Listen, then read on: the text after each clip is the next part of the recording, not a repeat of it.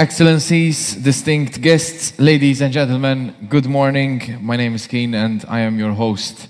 Today I welcome you to the National Museum of Archaeology for Day 2 of the MICAS International Art Weekend. I hope you are all doing fine this morning. Thank you for joining us. Yesterday we kicked off the 5th edition of the magnificent Auspicio Complex, which is now also the MICAS site. We also presented a showcase by celebrated contemporary British artist Conrad Shawcross, What is to Become is Already Here.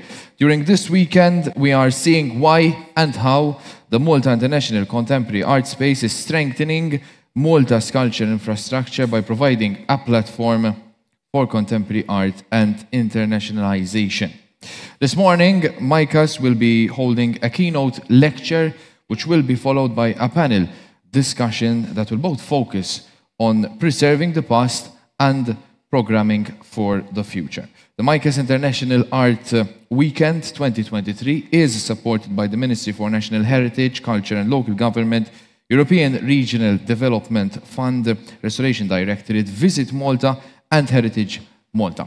But to start day 2 and to kick off all that we have prepared for you today, please join me in welcoming MICAS chairperson, Mrs. Phyllis Muscat, for her opening remarks.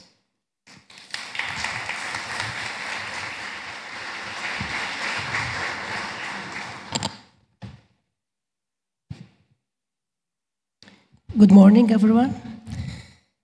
I am delighted to welcome you to the MICAS International Art Weekend keynote lecture and panel discussion. This year's International Art Weekend is rather special, as it marks an important milestone on the MICAS timeline, the launch of our very first extensive on-site art exposition, What is to Become is Already Here, a showcase of 3 distinct bodies of work by the exceptional British artist Conrad Shawcross. Conrad is with us again today and will share his thoughts during the panel discussion. We are extremely pleased that the public will now have the opportunity to explore the MICAS outdoor spaces while appreciating the intriguing work of Conrad Shawcross. The MICAS International Art Weekend is about celebrating art and artists. As a public cultural organization, it's our responsibility to facilitate participation and widen discussion on culture and the arts.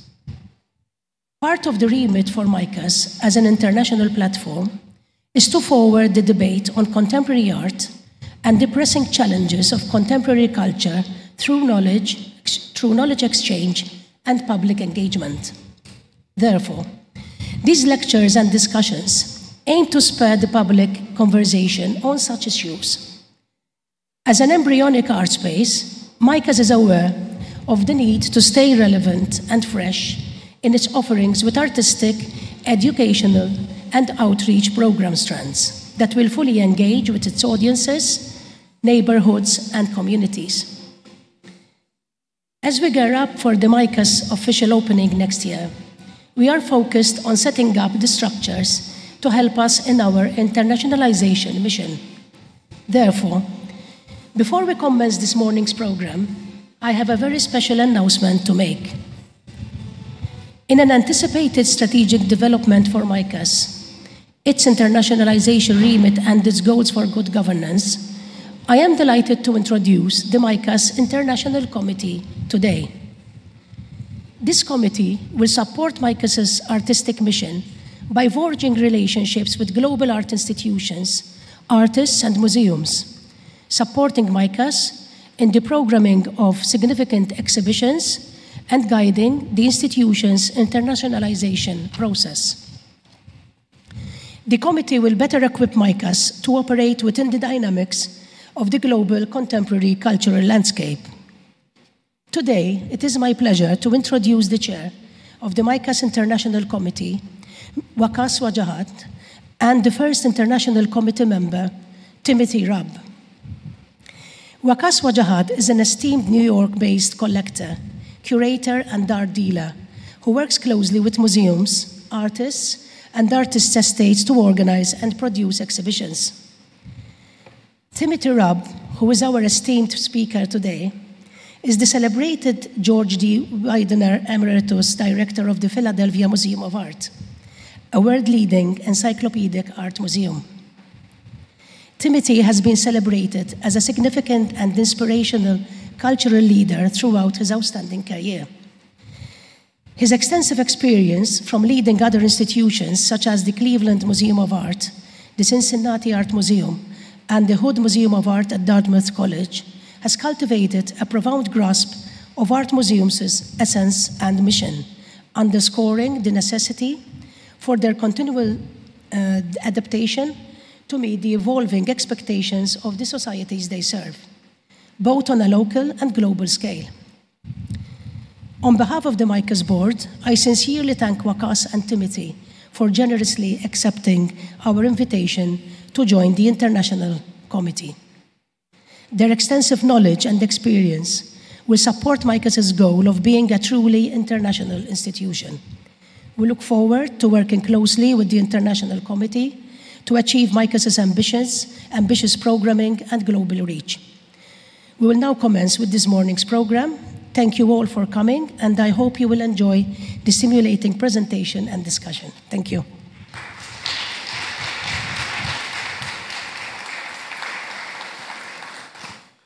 Thank you very much, Phyllis. She has already done quite a good introduction of who is going to be speaking next. So please join me in welcoming the Director of Philadelphia Museum of Art, Timothy Rabb, so he can deliver his keynote lecture. We will also have a Q&A session. Any one of you after the session can ask questions, and they will be answered by Timothy Rabb. Timothy, please join us on stage so we can commence. Thank you.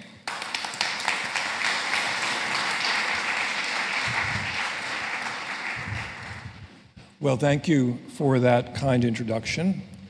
And good morning. My thanks to the leadership of the new Malta International Contemporary Art Space for inviting me to speak to you. It's a pleasure to be here and to feel the excitement about this new venue for contemporary art, which I understand will be completed and open to the public in the coming year.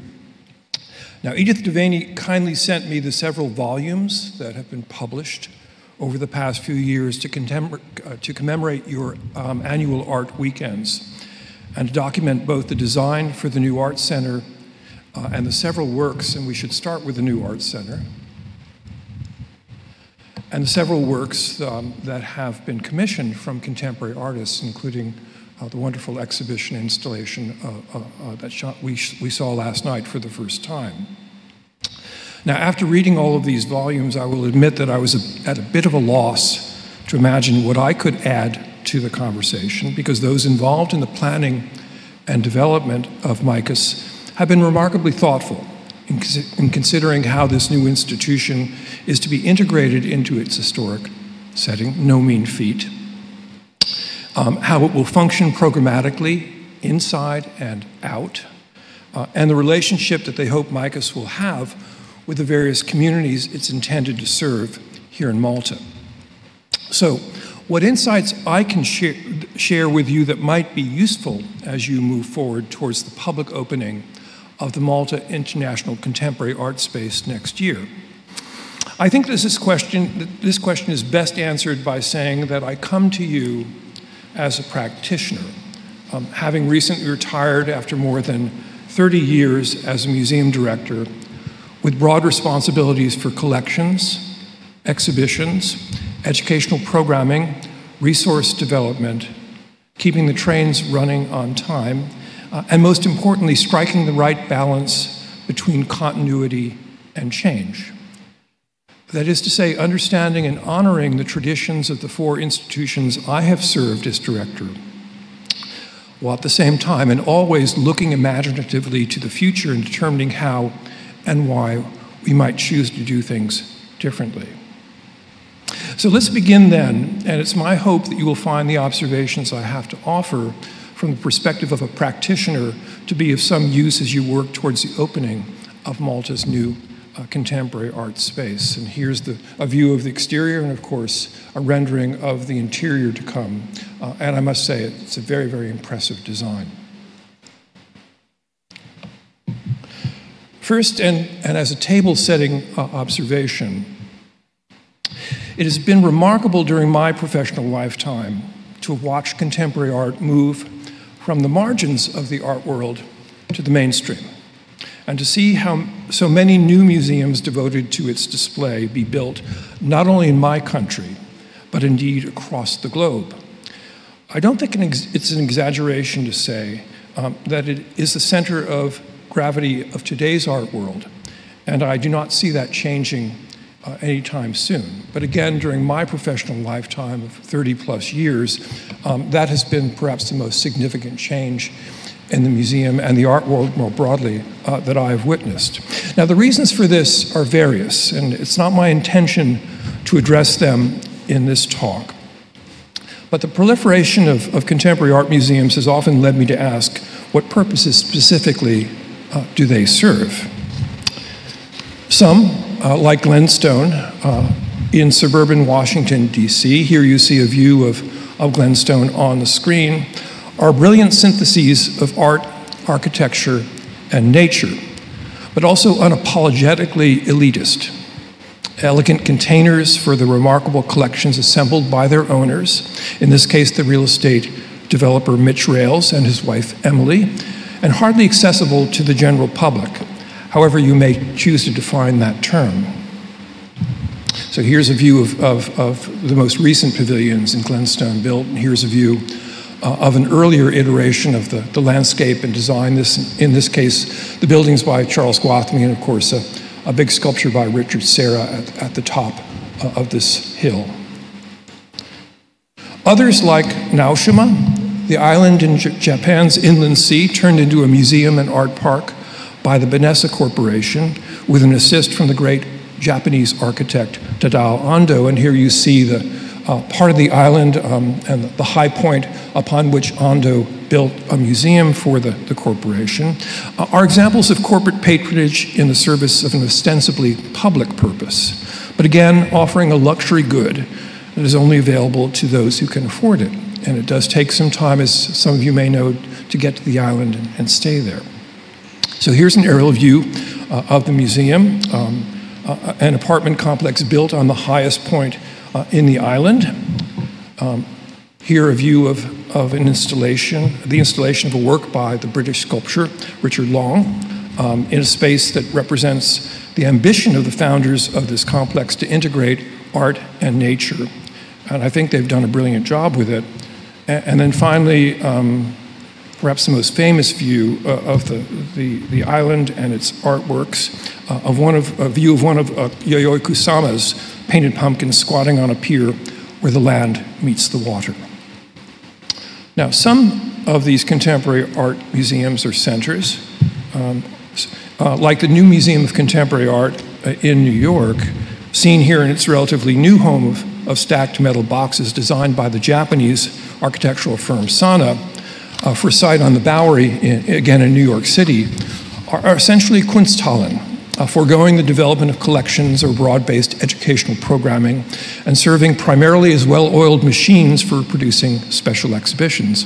But beyond that, little else. In other words, they've deferred or given up the other functions of the museums, like education, audience development, to other museums in New York.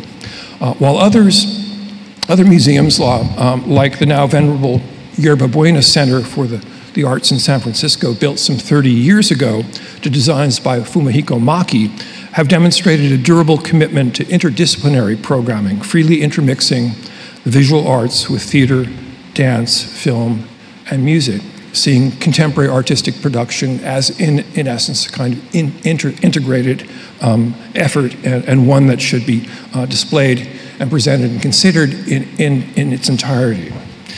And still others, like the Louisiana Museum in Denmark, about an hour north of Copenhagen, offer both exhibitions and collections, but integrate these into an experience of place that engenders in its visitors a spirit of delight and makes the viewing of contemporary art in galleries that are interwoven with gardens. Here you see some other views of the Louisiana Museum. seem as natural as breathing air. Now, today, as contemporary art museums or centers or spaces, these terms are still used somewhat interchangeably, continue to proliferate at an astonishing rate. We can find many different variations on these and other themes throughout Europe, the Americas, and indeed across the world. As these buildings are completed and then open to the public, the key issue becomes what will be their programmatic focus, and more broadly, what will shape their identity. Put another way, given the host of technical and programmatic decisions it requires, creating a new museum or art center physically from the ground up is a complex task. But even more so is the challenge of institution building, imagining and then realizing a clear and persuasive vision of the nature and purpose of such an enterprise. In my experience, these two things, the building and then the making of an institution, are in fact two sides of the same coin.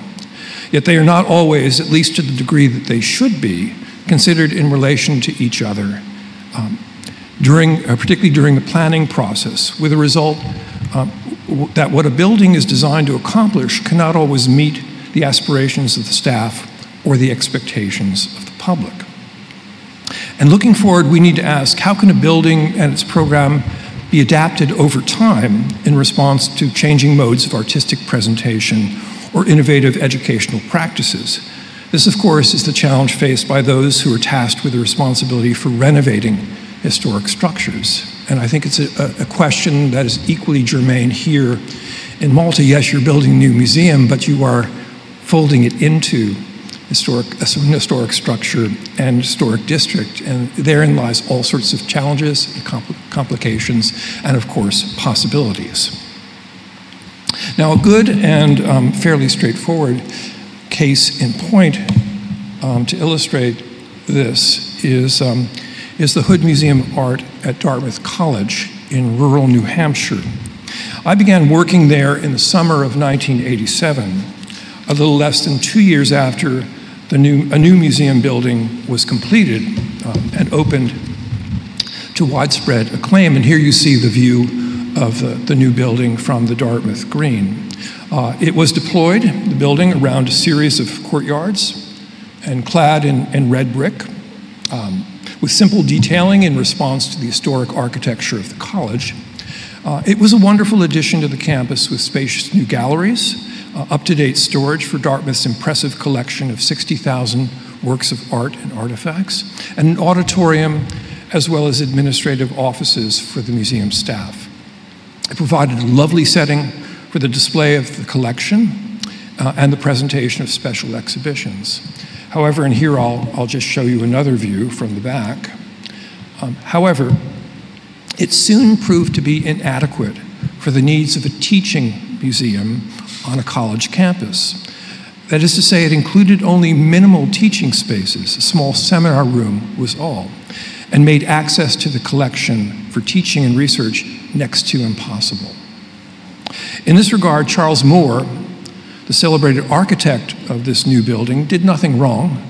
He simply responded to the functional requirements articulated by Dartmouth College, which themselves were fairly standard for the time. Galleries, storage, administrative offices, and little else. Rather, this represented a failure on the part of the college to imagine a teaching museum that would be truly different and thus well suited to serve the needs of faculty and students. Now today, some 40 years later, Dartmouth has a museum that in fact does just that, but it required a commitment to change, to correct the errors made in the past, and $60 million in renovations and structural changes to the building to get to that point. But they did learn over time.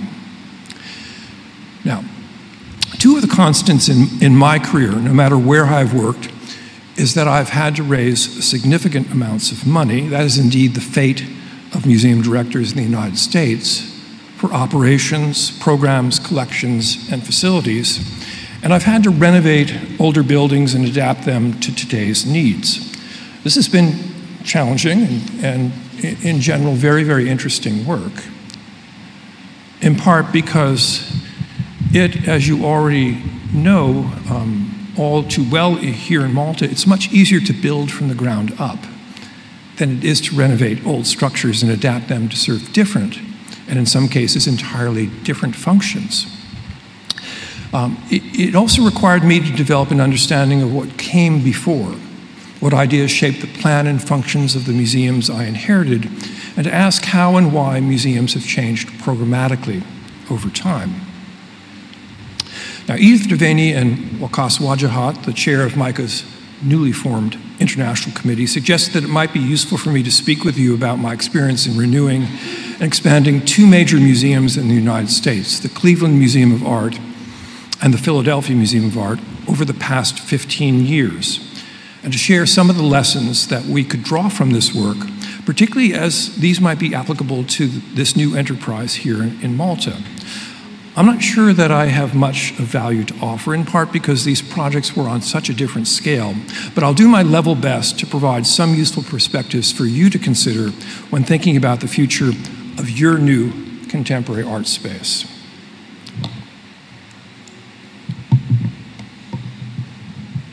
Here you see a view of the Philadelphia Museum of Art with the Schuylkill River in front of it, looking from the west towards the museum and then beyond to the city. Both of these museums, Cleveland and Philadelphia, are old by American standards, but I should add laughably young when when considered in terms of Malta's history. The Philadelphia Museum of Art, which you see on the screen here, was founded in 1876 on the occasion of our country's centennial, and as such is one of the oldest public art museums in the United States. This building, by the way, dates to 1928 when it first opened to the public. Cleveland's museum was founded several decades later in 1913 and celebrated its 100th anniversary just 10 years ago. Both have splendid, indeed world-renowned collections, and they are quite large. The Philadelphia Museum of Art's main building comprises some 600,000 square feet, or 56,000 square meters, and is one of the largest museum buildings in the country. While the Cleveland Museum of Art's campus today is nearly as large at 592,000 square feet, or 55,000 square meters. Both are also situated within important historical landscapes. Cleveland, which you see an aerial view of here from around 1930, in a park designed by the firm of Frederick Law Olmsted, the designer of Central Park and New York, and widely considered to be the greatest landscape designer in the history of our country. And the Philadelphia Museum of Art, which is sited on the highest point in central Philadelphia at the western end of the Benjamin Franklin Parkway, and on the edge of Fairmount Park, one of the largest and finest urban parks in the United States. And here you see an aerial view of the Philadelphia Museum of Art, surrounded by Fairmount Park, and then looking towards the center of the city in the distance there. Most importantly for this story, both of these museums had facilities that required extensive renovation and had long been considered to be inadequate in terms of space, as well as programmatic functions to address current and future needs. In each case, the museum proceeded by first developing a master plan that took into account not only the physical improvements, the renovation of historic structures, as well as new construction that would be required, but also considered how each institution might function differently in a programmatic sense. What neither process included, again, the master planning process at that time, at least to the degree that it should have, was the definition of a set of institutional outcomes. To be sure, it was generally agreed that it would be important to improve the care and presentation of the collection, most notably and most obviously providing more space for visitors to see the collection, also to provide more amenities like bathrooms and restaurants and the like for their visitors, and to attain certain and often quite lofty attendance goals. But insufficient thought in both cases was given to other more important questions. For example, who in an increasingly diverse society do we want to come to the museum? Not simply how many, but those who may not have participated before. And in this regard, how would we need to change to appeal to non-traditional audiences? Again, people who had not come before and perhaps had not felt invited to the museum. Moreover, how might we consider presenting contemporary art when the ways in which it is made and displayed can often no longer be accommodated in traditional museum galleries? And I, in fact, see this as a major challenge for older art museums like Cleveland's and Philadelphia's looking to the future. Or to cite a third example, how do we move beyond the classroom and the studio, that is to say, conventional learning spaces, to integrate learning more seamlessly into the experience of the museum as a whole? In other words, how might the ways we renew and improve our facilities not simply reflect the status quo, but rather serve also as a catalyst for change? And how, when dealing with historic structures, do we strike the right balance between acknowledging and honoring the past on the one hand and looking to the future on the other? So let's begin with Cleveland. Here's its first building, opened to the public in 1916. So this museum grew steadily over time. Here's a view again of the original building that opened to the public just over a century ago. A new wing was added in the 1950s, both to accommodate the growth of the museum's collection and the fact that most visitors were now arriving by car. And in the early 1970s, another wing was built, which you see here on screen. This, in point of fact, was designed by the celebrated architect, modernist architect Marcel Breuer, and with classrooms and studio spaces and an auditorium, it was characterized at the time as the museum's new education wing. It's a great building, but as the new entrance to the museum, which it was, I'm sure you would agree, it is perhaps not the most welcoming of ways of getting into a museum. It looks rather fortified, doesn't it?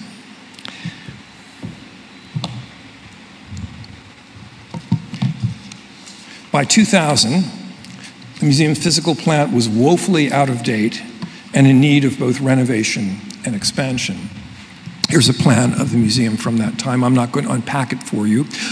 It was also the plan of something of a mare's nest, a complicated mix of architectural styles and difficult for visitors to navigate.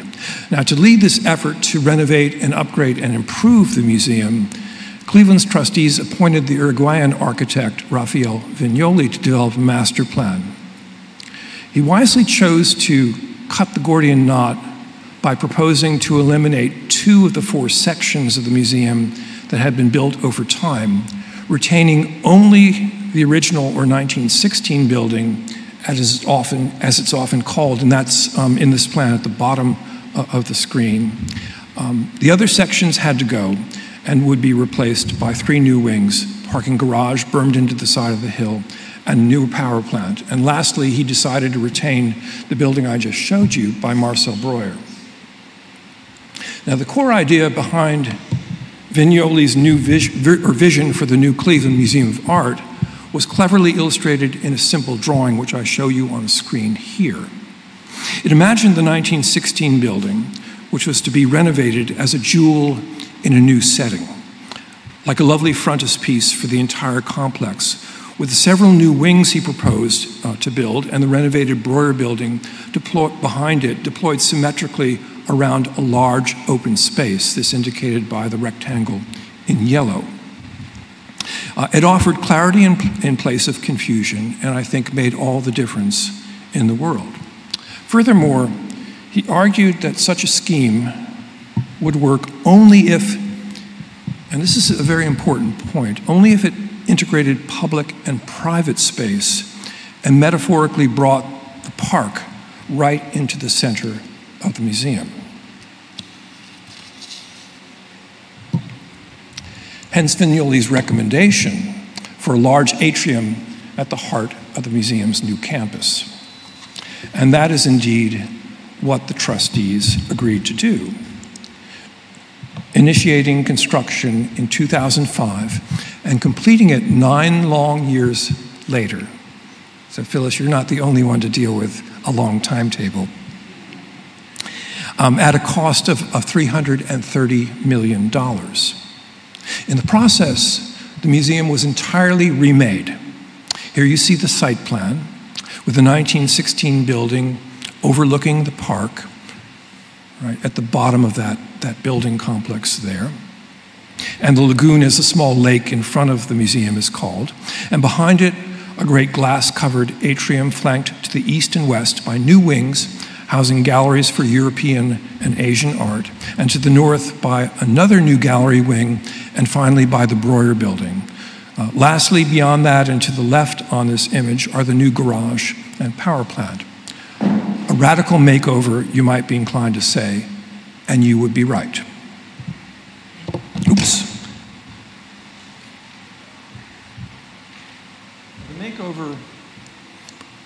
The makeover included a completely new infrastructure. Here you can see some excavations and pipes going in 2005. It included the excavation of a new basement to house collections and building systems. Here you see work going on around the main building just about 2 years later. A sensitive and, I think, successful renovation of the 1916 building, which housed the first of our galleries to reopen in 2008. And here you see various work going on in different parts of that historic structure. And that included the transformation of a garden court, the lovely garden court, into an equally lovely gallery of Baroque painting and sculpture. The renovation and modification of the Breuer building, including this dramatic 700-seat auditorium, and the completion of new galleries and the reinstallation of the museum's wonderful collection in them. Here you see our new galleries of contemporary art, which opened to the public in 2009. And here is the finished product, completed in 2014. As you can see, the exteriors of Vignoli's new wings, you can see the one most clearly on the left of this screen. That was the last of the project to be completed. As you can see, these exteriors are clad in white marble and gray granite, visually splicing together the materials used for the 1916 and Breuer buildings. Most important, however, was the architect's use of glass throughout the project. It could be found in the galleries, at the end of the east and west wings, in the corridors that connected those wings to the 1916 building, and most significantly, in the atrium. It was Vignoli's goal, of course, to make visitors feel in certain places as if they were out of doors, to integrate architecture and nature together, but also to make the museum as an institution feel more transparent, to enable those inside to look out and those outside to look in. In this regard, the difference between the experience of the museum before and after this renovation and expansion was remarkable and truly welcome. Indeed, the centerpiece of the project is the atrium with its great trussed roof hovering above a space that is 300 feet long and 85 feet wide, and dominated, as you can see in this view, by the north facade of the 1916 building. A kind of salle de pas perdu, as the French call it, and really a remarkable way of thinking about framing the old and juxtaposing it with the new. The 1916 building is in itself something of a picture framed in glass. Let me see if I can show you a few more views of that. There's another view from looking to the east. And there, the framing of the 1916 building with glazing both above and on the side. Now, perhaps it will not come as a surprise to you when I say that the atrium was also the most controversial part of the entire project. There were some, including many of our trustees, who saw it as a waste of space. could be better utilized for more galleries. Still, others found little utility in it. What functional purpose would it serve, they asked. My answer, and I suppose Vignoli would have said much the same, was that it would function as a beautiful open space, offering a moment of respite from the path through the galleries and the rewarding, but also often challenging task of looking at works of art. Where can the eye take a rest and take the long view, connect the outside with the inside before going back into the galleries? It also, if it provided a moment for our visitors to enjoy a view of the 1916 building, the sunlight coming through the glass, or the pattern of light and shadow created by the trusses and their framing members, that would be a good thing and a memorable part of the time that a visitor spent in the museum. I also explained to one of our trustees that an open space at the heart of the museum, one where visitors could begin their visit and return to from time to time, was necessary in a museum that had become so large, that the atrium would function, in effect, much like a village green or a commons, a shared space around which much of the life of the institution could revolve. In the same sense, I hoped that it would also become a valued civic space, one that the community would come to see as its own. This I saw as the promise of the new museum's architectural identity, and it is, in fact, what has come to pass. Today, the atrium is used for all sorts of civic purposes and has over time come to be seen and appreciated as a safe and beautiful civic space, a commodity that is increasingly rare in American cities.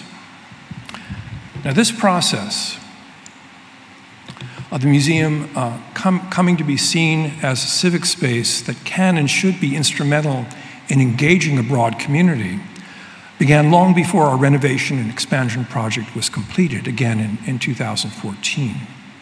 In 2009, as we began to plan for the opening of our new modern and contemporary wing, I asked our staff to plan an opening that would help us look to the future and appeal to younger audiences.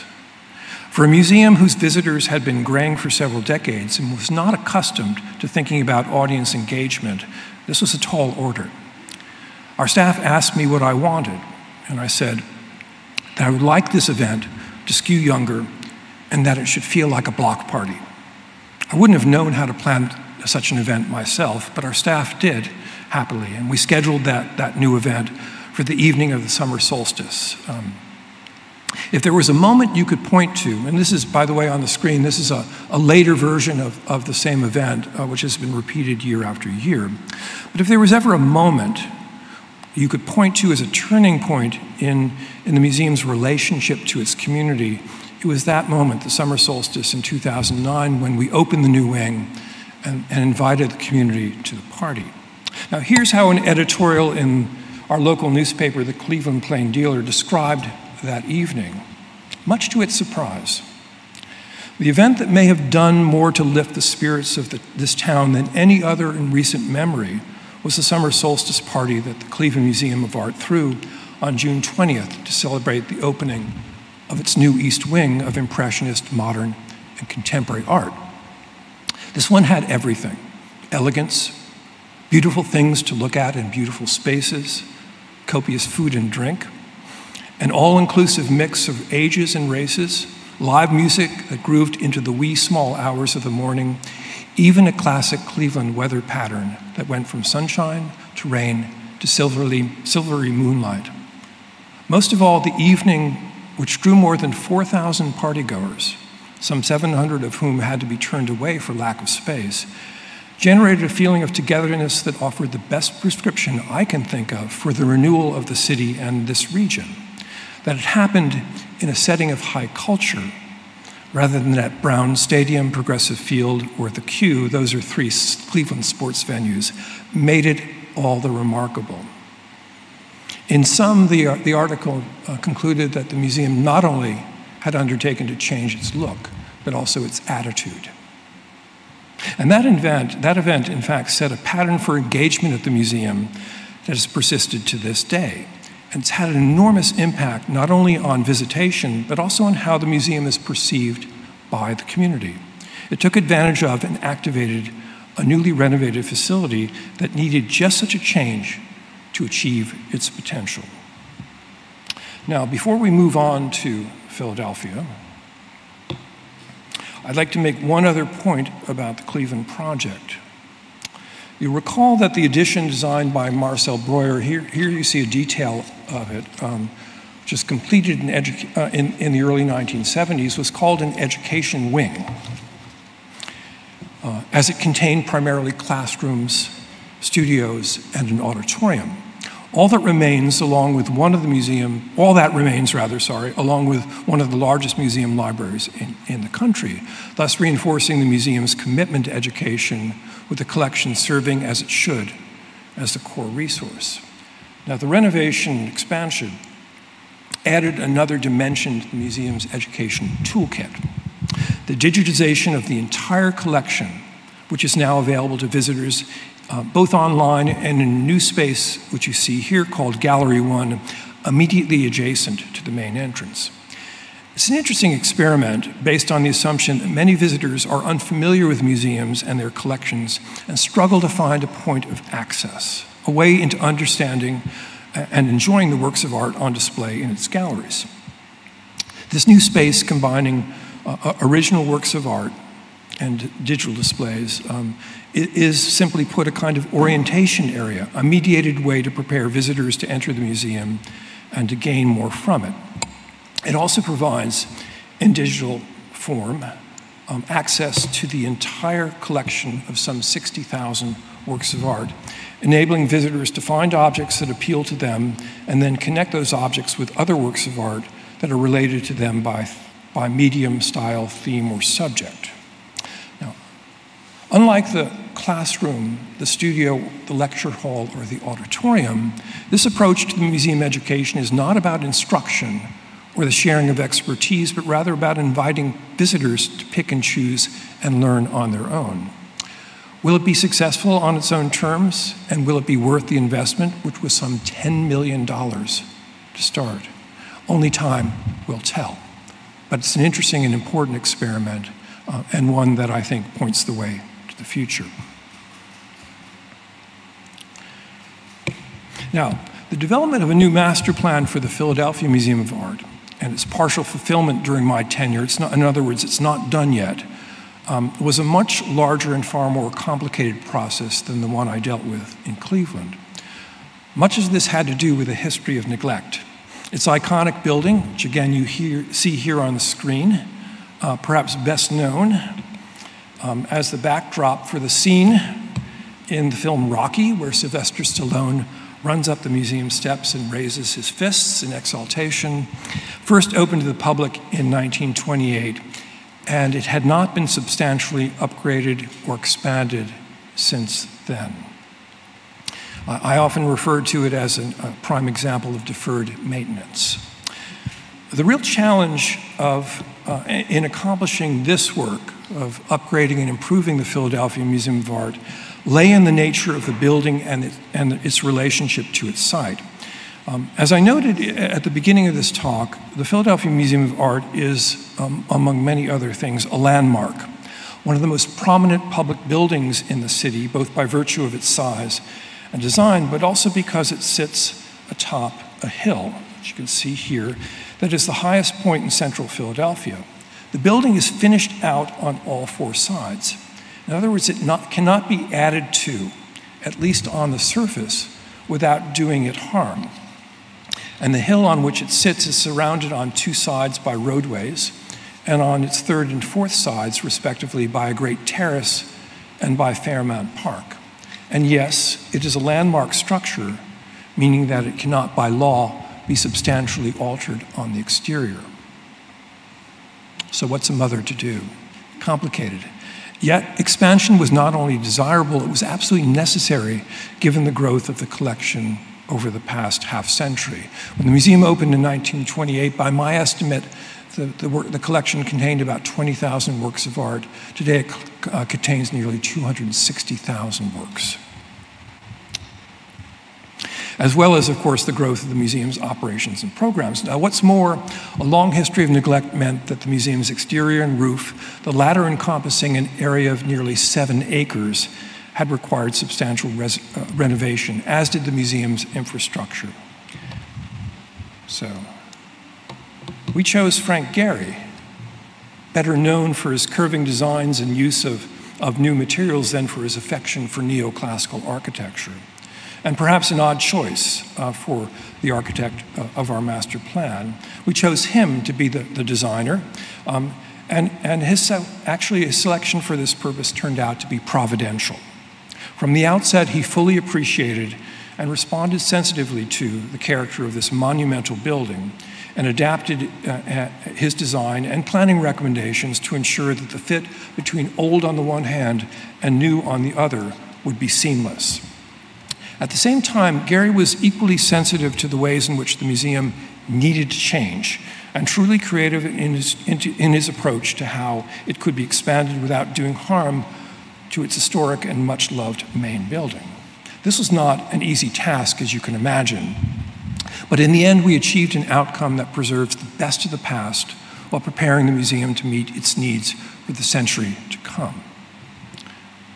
Amongst the first and most important steps we took, and here I'm going to show you 2 floor plans, one of the first floor here on the screen and the second floor next. So among the first steps we took was the reorganization of the building to provide much needed additional space for public-facing functions, such as the display of the collection and educational activities. So the entire building was essentially rezoned, with many back-of-house functions like office and storage areas transferred to other buildings. And in point of fact, or in essence, we tried to make this great building entirely public-facing, at least to the extent that we could. Education space, for example, had always been in short supply. And when the master plan is completed some years hence, the museum's new education center, which is indicated in blue here on the right side of the screen. So when it's completed, this education center with a new public entrance and direct access to the museum's East Terrace so that activities can take place outside as well as inside the building will comprise some 15,000 square feet or 1,500 square meters, much more than we've ever had before. And the amount of the space for the collection will increase by nearly 50%. All this without building an addition on the exterior. Here's the next floor plan. And again, I'm not going to unpack this for you, but you can just imagine that the collection is being reorganized and represented as part of the master plan. So, how could we expand the museum and yet not alter its exterior? This was an important point and the greatest challenge to be addressed in the master plan.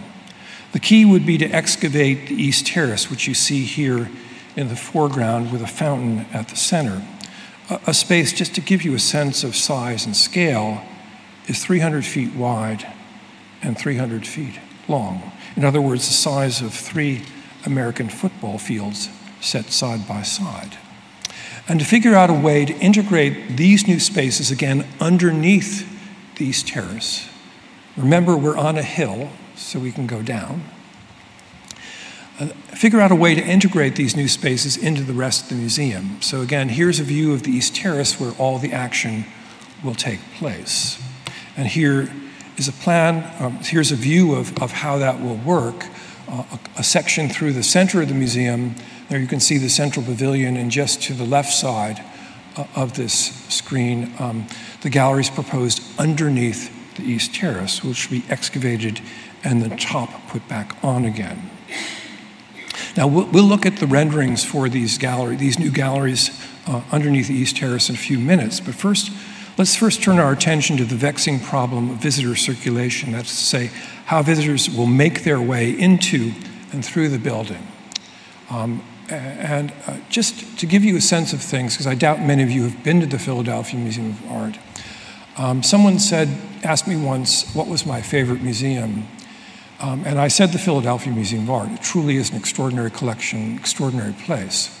But I said also, it's so confusing. I love going into the building and getting lost in it. And in point of fact, it was very hard to make your way into and through the building and around it and really understand where you were. Now, that might have been wonderful for a museum professional like me, but for the vast majority of the public, it was a vexing issue and one we needed to deal with. So the master plan for the Philadelphia Museum of Art is so comprehensive and will be so costly to complete. My estimate is that the final tally will eventually be in excess of $1 billion, that it was divided into several phases. We began the most recent one, and the largest to date, in 2016, and completed it in 2021 at a cost of just over $230 million. Now, this accomplished a lot.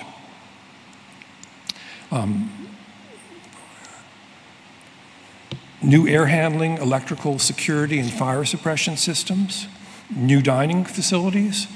Here, a restaurant designed by Frank Gehry, and 20,000 square feet of new gallery space in the place of what were formerly administrative spaces. So here you can see two views of the museum's new galleries of 18th and 19th century American art, a story in which the city of Philadelphia played a major role. And here on the other side of the museum in the new galleries, the inaugural installation in our new galleries of contemporary art. This installation devoted to Philadelphia's art and artists today. In essence, a kind of love letter to the city and a pairing of past and present. But the most significant and complicated part of this work, the work we did over the last several years, took place in the museum's central pavilion. You can see the arrow above and that big central space right at the heart of the museum. Hence the title, The Core Project, that we gave to this phase of the implementation of the master plan. This involved, quite literally, the opening up of the great temple-like central section of the building and the creation of a new public space within. This was important both because circulation, how visitors entered into and made their way through the building, had always been a problem, as I mentioned a few moments ago, but also because we had to create a path down to the future location of our new galleries underneath the East Terrace before we could actually build them. So here you see a floor plan at the first floor of the museum with an arrow pointing at the main visitor entrance on the west side of the building facing Fairmount Park. Directly behind that is the primary entrance space called Lenfest Hall, named for one of our benefactors, and beyond that, a large space once occupied by our auditorium, and now, as you will soon see, a new space. And now in a set of animations, I'll show you the steps we took to accomplish these goals, again, most prominently opening up the building inside and making the process of entering and going through it more legible for our visitors. So among these were the rebuilding of the West Terrace, the museum's main entrance, and here's an animation showing you before and after. And the renovation of Lenfest Hall, you see the circle there, and the main entrance hall, and the changes that took place there. Now this is a space into which all of nearly all the museum visitors first enter.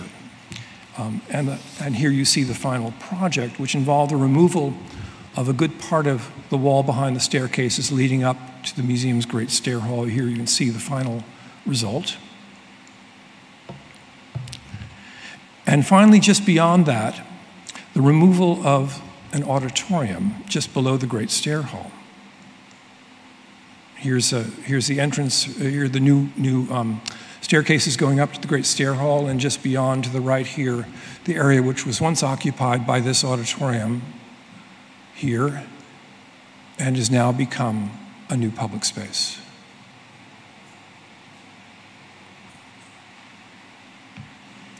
Named the Williams Forum, that would bring visitors down to the lower level of the museum.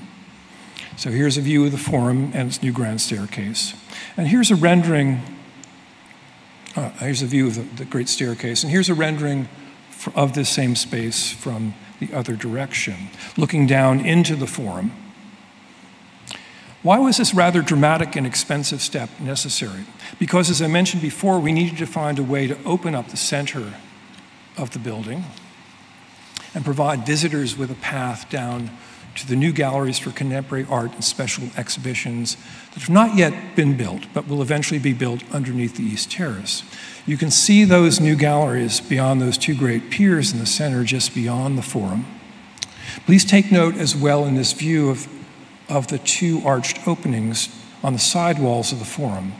These lead to a great vaulted corridor that was built in the 1920s, but closed to the public some 50 years ago. And here's that corridor in the process of being changed. And here's what it looks like today.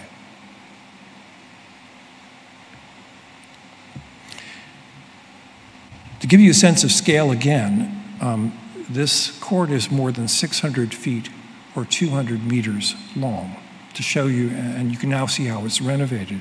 Now, it's a lovely thing in and of itself, but its real value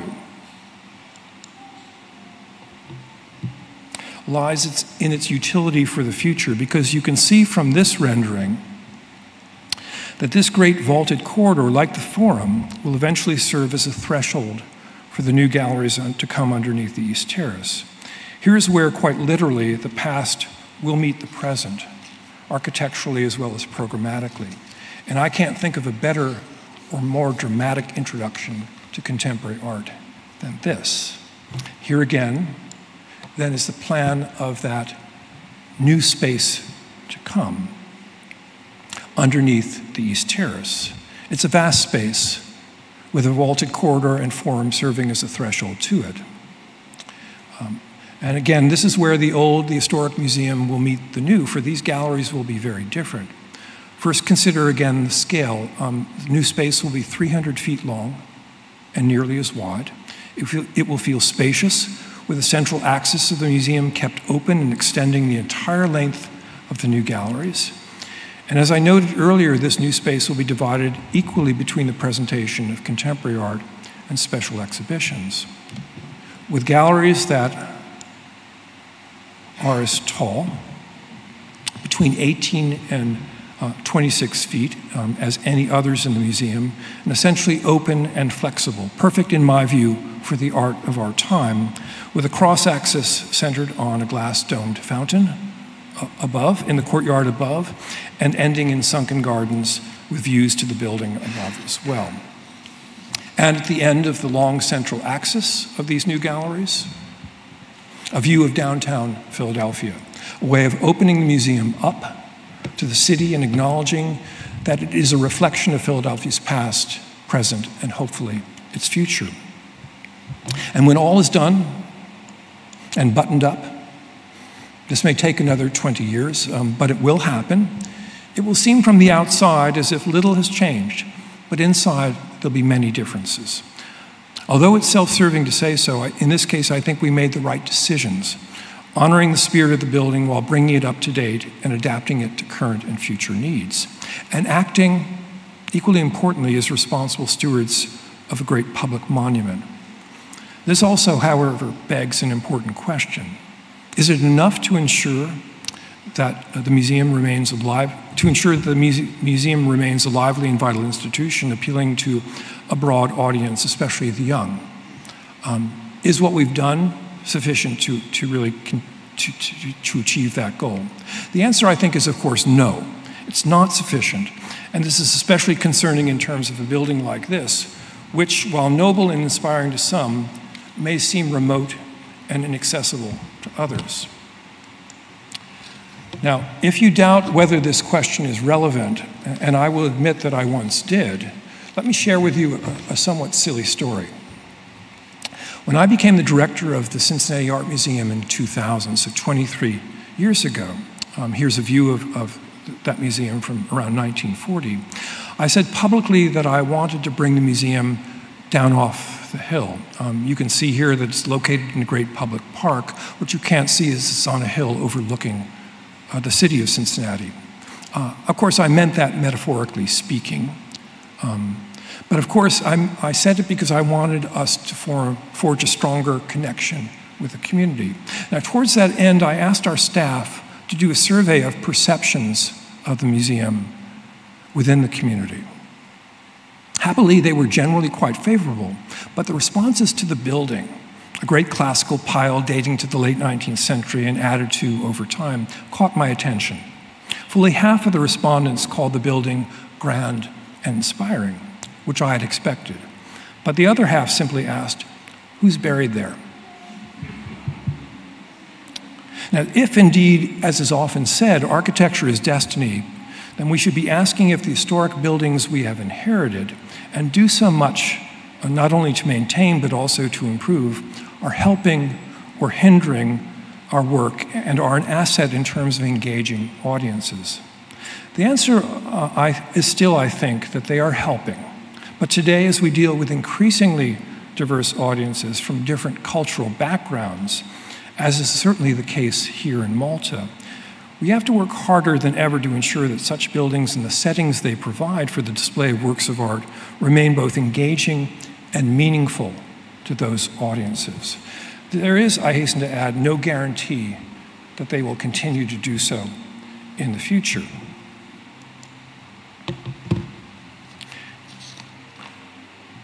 But with our landmark building in Philadelphia, a great monument to neoclassicism, and the wonderful architectural settings and period rooms in which the museum's collection is presented. Here are two of them. On the screen, a cloister from a Romanesque abbey in southwestern France, dating to the late 13th century. And here, one of my favorites, a drawing room designed in the 1760s by the great Scottish architect Robert Adam for a townhouse in London.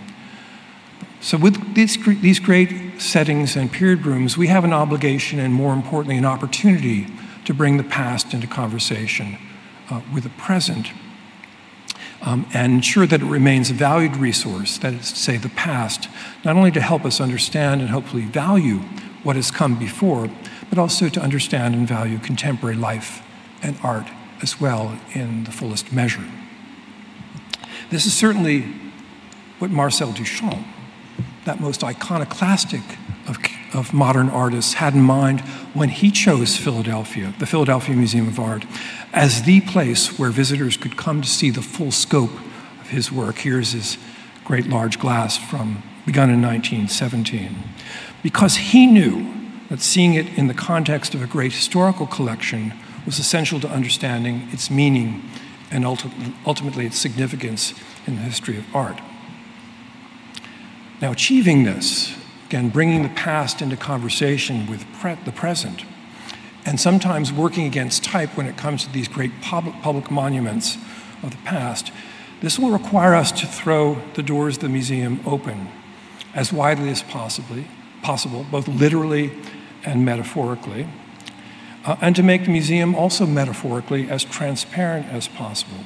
Again, and I will end on this note, I increasingly came to believe that the key to doing this was programming, with the goal of attracting specific audiences. In Philadelphia, our focus was on the young and on people of color. We programmed with these goals in mind, opening free of charge on Wednesday evenings, partnering with community groups and other institutions to offer programs and events of all types: dance, music, theater, poetry slams, digital workshops, and family days, to name just a few, that would attract their constituencies, and did so on a consistent basis throughout the year. And it worked. Within 4 years of introducing these initiatives, the percentage of visitors who were people of color increased from 15 to 30%, and the median age of our visitors was dropped to 33, much younger than it had ever been before.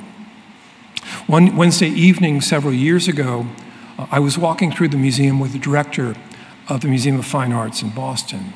And as we made our way through the galleries of Impressionism and Post-Impressionism, which were packed with a diverse crowd of young people, he turned to me quizzically and asked, "What the hell's going on here?" He could not only sense the change occurring, but see palpable proof of it. I answered him with that familiar phrase, "New wine in old bottles."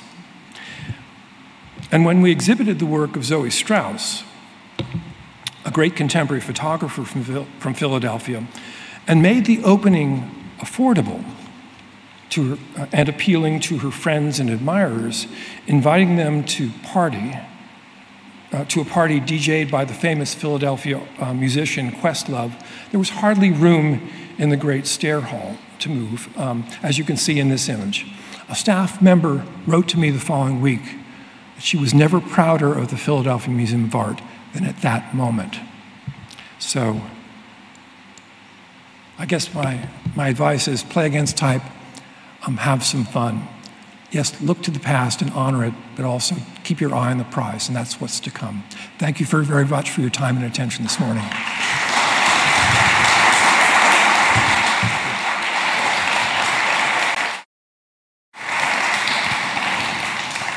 Thank you very much, Director Rob. So now is the time to ask any questions. We will have people with microphones. Just raise your hand and you can ask any questions. Okay, we ask you to stand up so everyone can see you when asking the question. Thank you. Interesting talk. Contemporary art has never been more expensive than today. How have the contemporary art museums that have been in business for decades managed the fact that it's no longer contemporary after 20 years? What happens? Once upon a time, the Whitney Museum of American Art had an agreement with the Metropolitan Museum of Art, very short-lived, that once a work of art reached a certain age, it would be transferred from the Whitney's collection to the Met's. In practice, that never worked out, but one of the key issues going forward is what you do with these historic collections, and some the collections that have become historic, in essence, over time. I think the best example of that is the Museum of Modern Art, which essentially began as a contemporary art museum in the late 1920s, but has over time morphed into something quite different, but still maintained its commitment to contemporary art. The challenge there is you have to grow and continue to grow to accommodate your collections, and over time you have to become a very different kind of museum.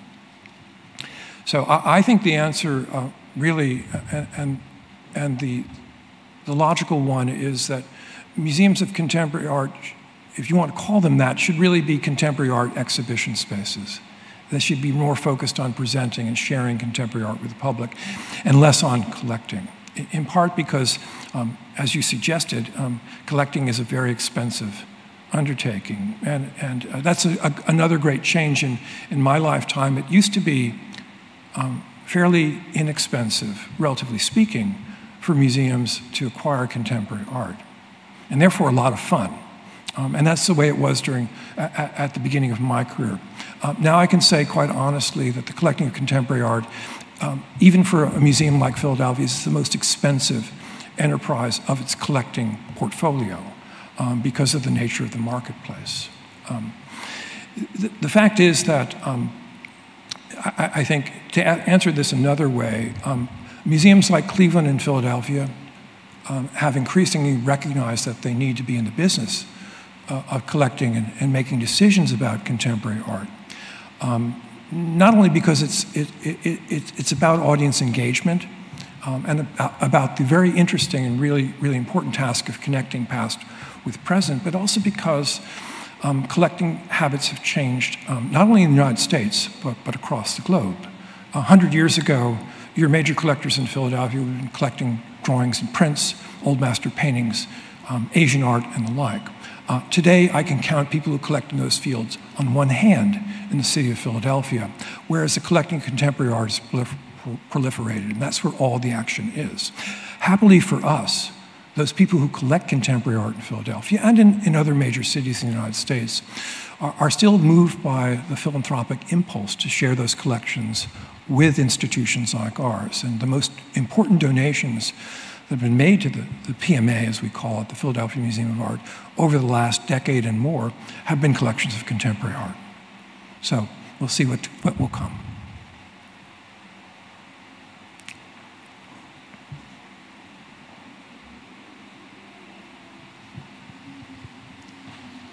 Thank you so much for your presentation, which I really enjoyed. I had the privilege to also visit the Philadelphia one, although I admit the statue or bust of Rocky Balboa on the steps didn't go quite well with me. I've got a couple of questions. First of all, about the finance of such enterprises. So how are these funds financed? Are they private finance? Are they by visitors? Are they receiving government subventions?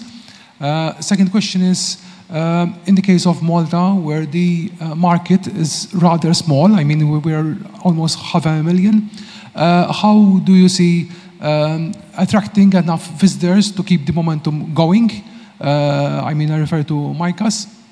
And my third and last question is about how do you see contemporary art museums competing with other conventional museums, such as fine arts museums? So are they competing for the same market, or they have a different completely market? Thank you. Okay, well, I'll try to remember all of those questions. First of all, funding's pretty easy to talk about. It's also a very complicated thing because it differs from museum to museum. But most museums in our country, save for a few places like Washington, D.C., are funded by private funds. There are in many cases models that combine both private and public funding, often from states and cities.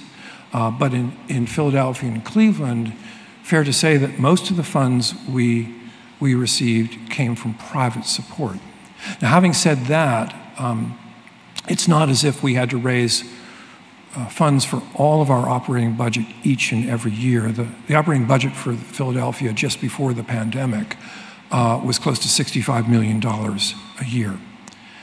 And a third of that, so about 20 plus million, came from endowments. And most museums over time, big museums especially, have created very large endowments for operations, for acquisitions, for programmatic purposes like education and the like. So 1/3 of our funding was reliable. It came from a very large endowment each year.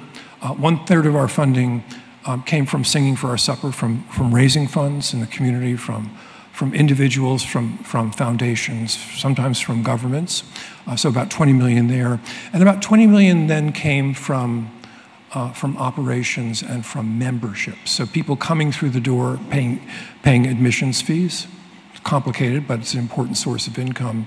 And then a very significant number of members, about 40,000 each year, paying some money to be part of the museum's enterprise because they believed in what we were doing. So that's one thing. Of course, I've forgotten the other two.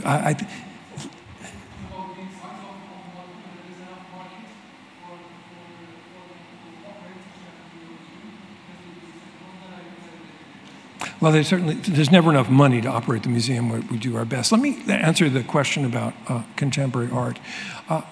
It's an increasingly diverse marketplace for contemporary art, and I think we're still sorting through what respective roles large and small institutions that are general, like the Philadelphia Museum of Art, versus specific, like the Institute of Contemporary Art in Philadelphia, will play, and what also role the marketplace will play in terms of presenting works of art and sharing contemporary art.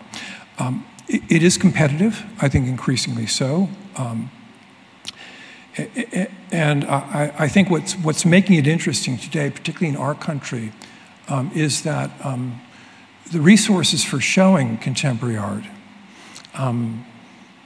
are increasingly concentrated in a few very large galleries in places like New York City, Gagosian's, Werner, and the like.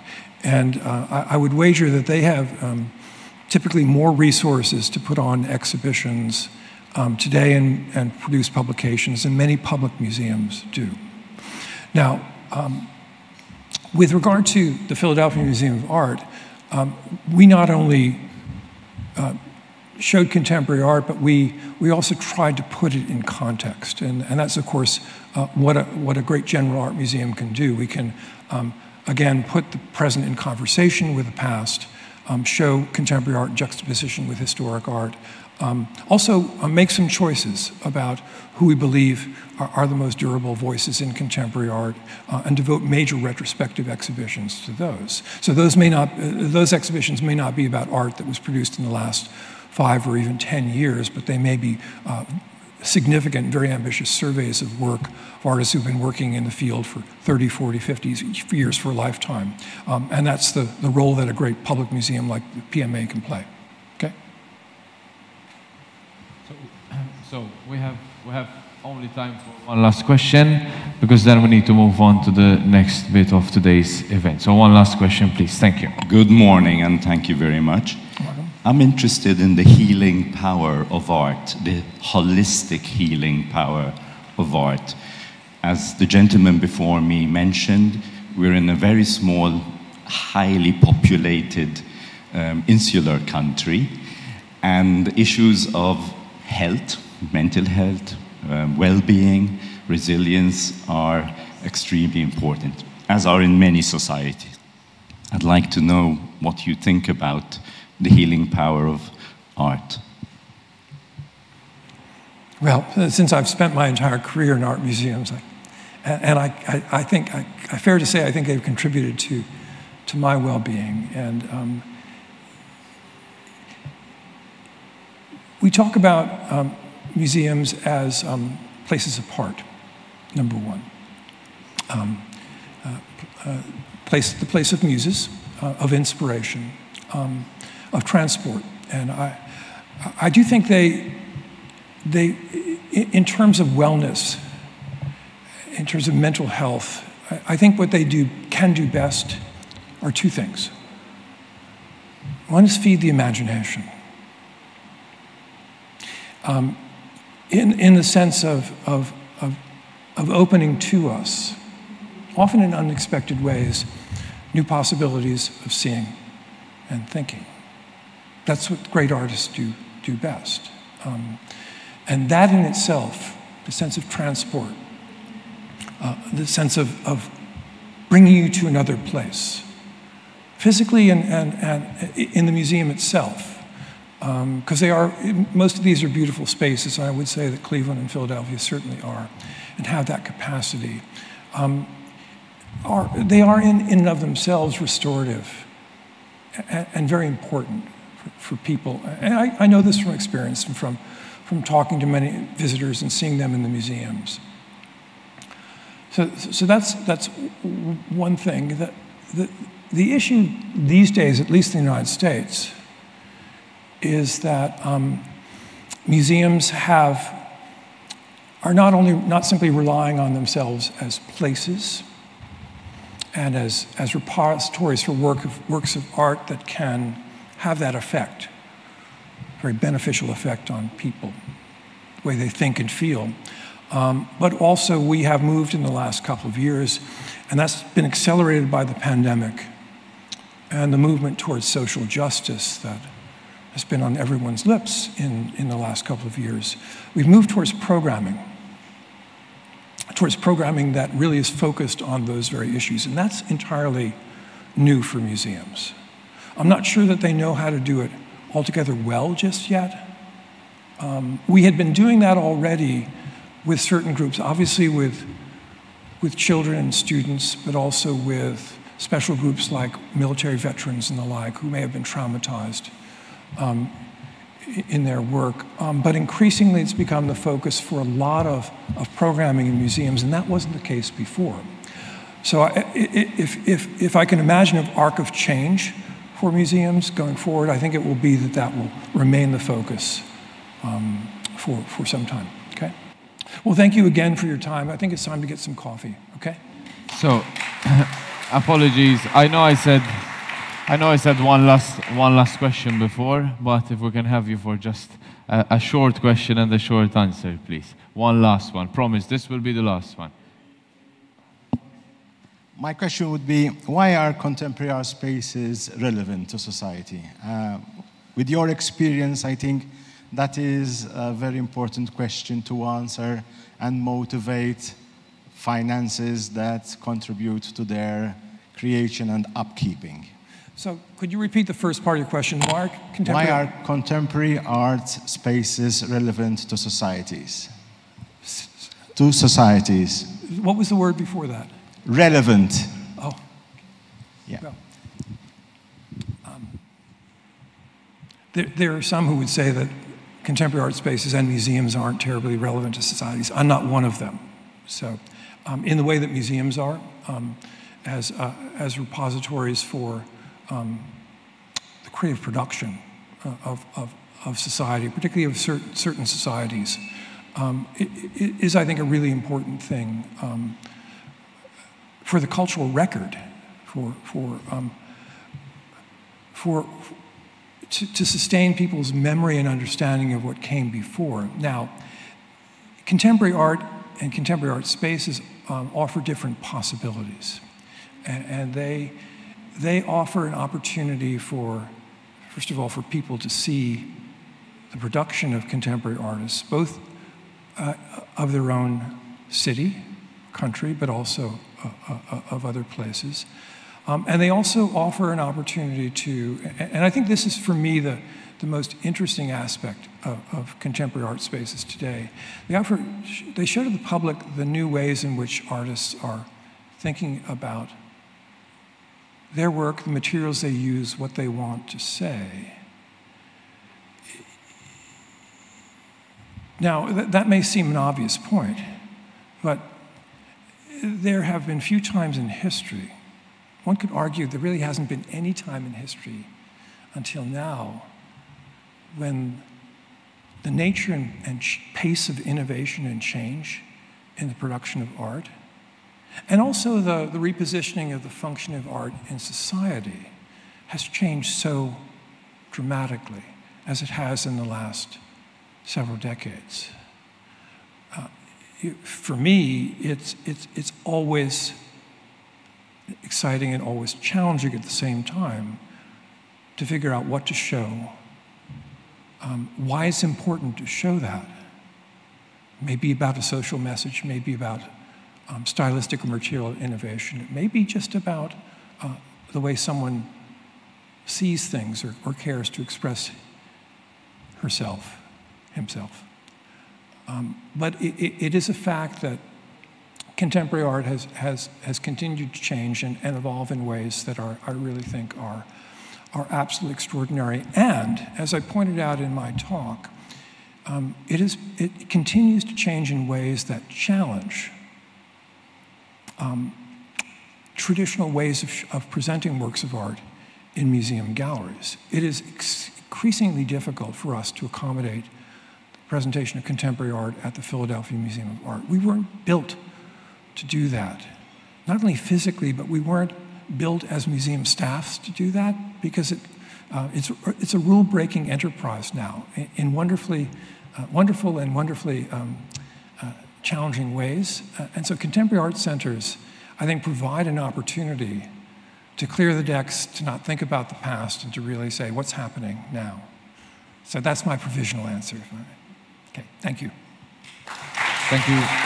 Thank you very much, Director Timothy Rubb.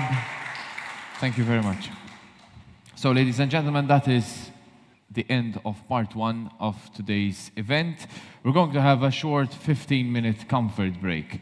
We will ask you to return here because we are also live on Facebook today within 15 minutes of this comfort break, so we can continue with the second part of this morning's event, which will be a panel discussion. So we will see you in 15 minutes.